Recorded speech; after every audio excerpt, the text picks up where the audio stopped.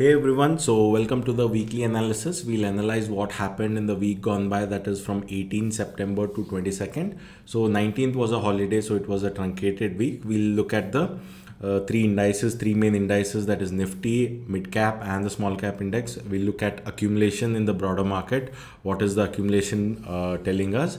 And also which are the charts that are looking good, sectors as well as the stocks that are looking good for the coming week. All right, so the accumulation has kind of dipped even lower. So in the last video, if you had seen that, I had said that although the accumulation has come down, but it is still at the average levels. But now in this week it has gone even lower. So looks like some more consolidation should happen in the broader market until the overall accumulation improves. So the big guys are not really putting in fresh money in the broader market. Two reasons for this. One is the US Fed thing that happened, wherein they said that they might increase rates one more time, which will add additional pressure. So the bond yields in the US markets, they kind of rose, which put pressure on the Dow Jones as well as the Nifty. Second thing that happened was the India-Canada ties, which are kind of are not in a good terms, especially after what Canada did. So that is also putting some pressure that might lead to some FII selling also if there is some panic. So looking at all this, even the big guys are in a wait and watch mood until all these kind of headwinds get out of the way and they start pouring in money. But the good thing is, from October 5th, the World Cup is starting, and usually whenever there is a World Cup in any country, the economic activity goes up. Last time in the UK, it generated about 36 billion rupees. So it can be similar or even higher in India. Okay, because usually tourists come in and they kind of spend in India, and they'll usually visit most of these tourist spots. So that should kind of help all your hotel stocks, your airlines, right? Even your QSR and all of that.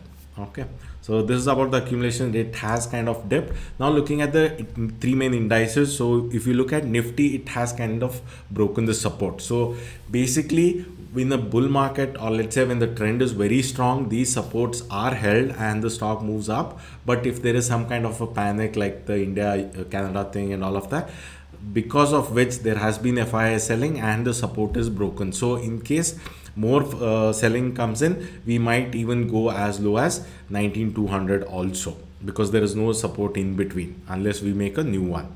Okay, if we look at the mid cap index, so it has kind of made a evening star, but the good thing is it has not broken the previous week's low.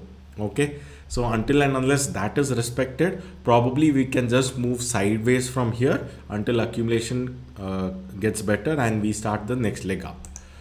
If you look at the small cap index has also done something similar. It has not broken the previous week's low.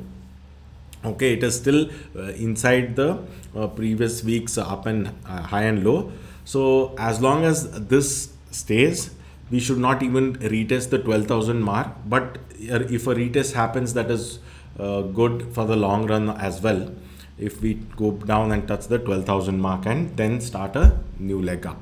Okay, so that is about the indices. To be honest, all indices look ugly except for the Nifty PSU Bank. Okay, so the Nifty PSU Bank was an outperformer. It stood out from the crowd, and it has really done very well in this week, which was very bad for the broader market, right? So I had made a small video on even the PSU banks and why these banks are rallying. So if you have not checked that out, you can check that out as well, and why I'm bullish on the PSU banking stocks. Okay, so this index has legs to even go up like 3% before hitting the all-time high resistance. Maybe after that some cool off might happen, but if the trend is strong, it can take it out in one shot also. Let's see what happens, because that high was like 13 years ago, so I'm not sure how much resistance that would offer.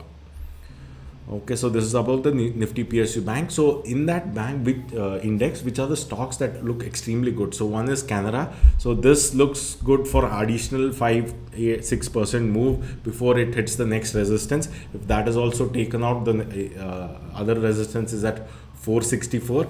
If it kinds of cools off, then the support is at 344. So Canara Bank, very strong weekly closing also. Then comes Bank of Baroda, which has broken into new highs. right? New 52-week high. So this also looks very good. And the stop loss for this one, in case someone wants to trade it, would be very close, hardly 2.5%, around 210.